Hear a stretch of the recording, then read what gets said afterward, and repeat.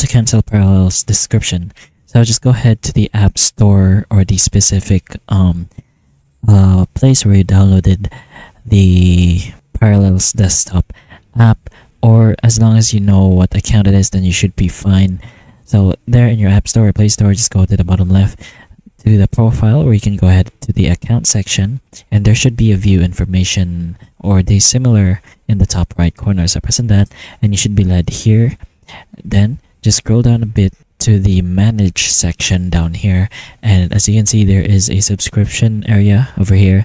Then in the right, you should be able to find the manage button. So once you press on that button right here, you should be led to the next part where you can find your active subscriptions.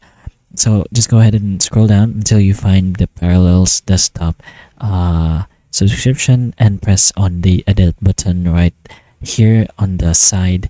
Then you should be able to find that in the options there is a cancel subscription button. You can find the details here that if you cancel now, you can still access the subscription until the final date of what you purchased. So just go ahead and fill in the prompts and you should be able to cancel your Parallel subscription. So if this video helped you, please like and subscribe for more videos like this, and that's all.